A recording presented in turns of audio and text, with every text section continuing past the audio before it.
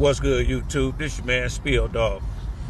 Man, I've been getting a lot of people saying woo about the money with Bud and Spence, saying that almost like Bud deserve a equal share of the purse. That's just not how the game is played. You know, it ain't never been like that. You go back to when Floyd beat Oscar De La Hoya to put himself in the position he was in on the pay-per-view status. The man that's selling the most pay-per-views and considered the top guy in the division. Errol got all three of the belts. Only belt Crawford got is, well, I don't even know what the damn name of it is no more. It's been so long since he defended it against some real, you know. And how do you know, he don't really have a lot of ground to stand on. He don't sell good, and you only got one title. And then when you look at his resume, I mean, you know, it's in the welterweight division, it's suspect. I mean, these are facts. Look what he just fought, Avenage and shit like that. And you've been a champion for 5-6 years, ain't gave nothing, not one real competitor, I say, outside of Sean Porter, an opportunity to fight for the belt. And then he pitched a bitch because he had to fight Sean. This dude is on another planet. He don't really want to fight Spence, but he'll do it for ridiculous money. That's basically what he's saying. And so his game is to just not to make sure he keep that belt and keep it from Spence. That, I mean, you know, like I said, I don't disrespect nobody out here, but boy, that you know, everybody know what that is. You know, you already know what that is. I mean, you know, so if I was Errol, I mean, he got no choice but to move on past this dude. He can't make this money without Spence. He can't. Spence can make good money without him. That's been shown.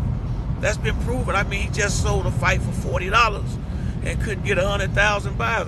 Come on, man. You know, I didn't watch the fight now, but you know, I seen a replay of the knockout or whatever, and it was just like everybody knew you wasn't in there with nobody.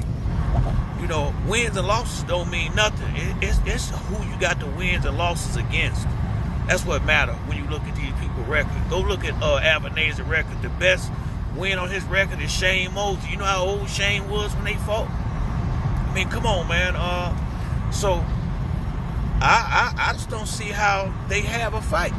You know, if this boy don't come down from space, I really don't. You know, and the thing about it, if Andre Ward and some of these guys was really his friend, they would be honest with him and let him know, look, if you really think you can beat Errol Spence, you ain't got nobody really backing you no more. You ain't got top rank, none that. You got to go over there and beat him and take that top spot.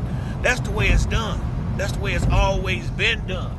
If you really think you can beat this dude, go in there and beat him, and then you ain't never gonna have this problem with money again. As far as your fight selling, you beat Errol Spence, trust me, you'll be selling crazy tickets no matter who you fight. You know, but I think deep down inside, he not sure. You know, and if you go into a fight that big with any doubt you gonna lose, you gotta believe 100% in your skills, like Floyd Mayweather did. He was 100% sure he was gonna fight De La Hoya, whether his father trained him or not. He was going in there and try to get that spot because he wanted to be that guy. And you gotta do what you gotta do sometimes. Like Errol Spence had to go over there to England and fight Kell Brook in a hostile environment. Sometimes you gotta do what you gotta do if you wanna, if you really claiming to be what you claiming to be. And this is what proved to me, in my opinion, that he don't even believe he that. Because if you this hell of a fighter like you say, I don't care what you get paid from Spence, it's going to be millions of dollars, millions now.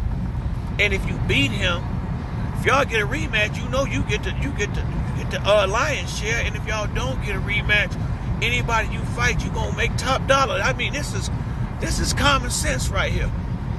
That's why I say the only thing I can think of is either he's planning on retiring after he fight Earl, or he don't think he can beat him. It's one of the two, because this you know, he don't have no ground to stand on. He really don't.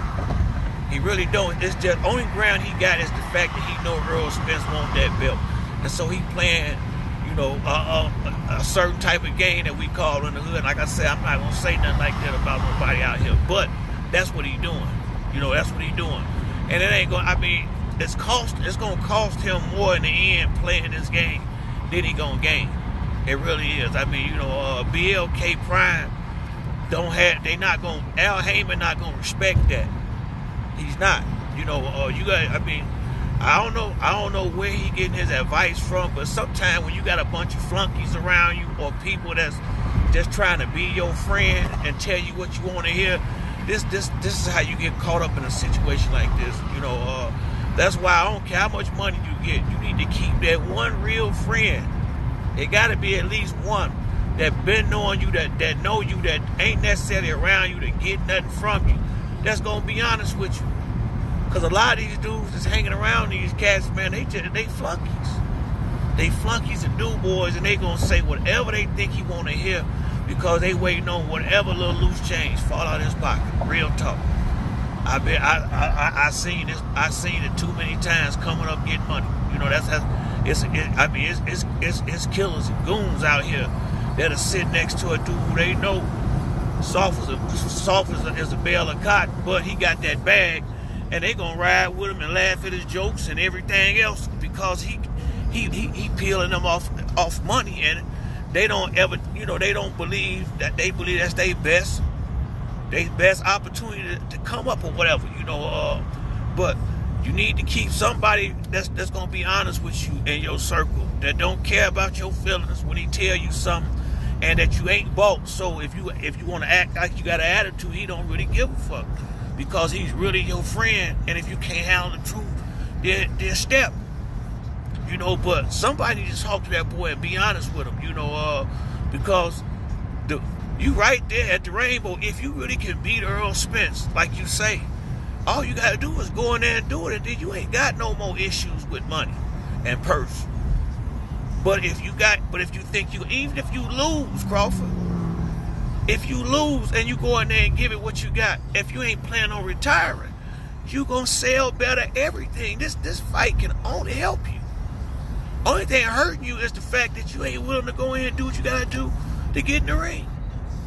But all you gotta do is take this fight, and if you still gonna fight on, you gonna make the type of money you evidently wanna make. You 2 fights away. You gotta have this one fight first. Ain't no way around that. If you talk to Floyd and some of the other guys who really had to earn their spot, they'll tell you the same thing. Now, he ain't used to earning his spot. He was given that belt. Jeff Horn can't beat nobody, not one top welterweight, definitely not none of them at the PBC. He can't beat Danny Garcia, Sean Porter, Keith Thurman, Errol Spence, none of them. Ugas. Jeff Horn, that was a belt gifted, stolen from Eddie. So you never earned the spot you got now. You was on pound for pound and #1 with ESPN because you was a top-ranked fighter, and they had a contract with ESPN, and they gonna make sure Bob Man gonna be on top. That's why you was pound for pound #1. You didn't fight the right people to have that spot. That's just the truth. That's just the truth. That is just the truth. So if you come down off this illusion and get your ass in that ring and fight this boy and give it all you got, as much as I want Earl, hell, who knows, you might win. But you can't win sitting your ass on the sideline beefing and keeping up a bunch of drama because you want to get more than the customary, the way things are done. They're not gonna change the way the sport of boxing is ran for no damn Terrence Crawford. It ain't gonna happen. But that's it for me on this video. If you like the video, hit the like or subscribe. Till the next time, it's your boy Spill Dog. I'm out.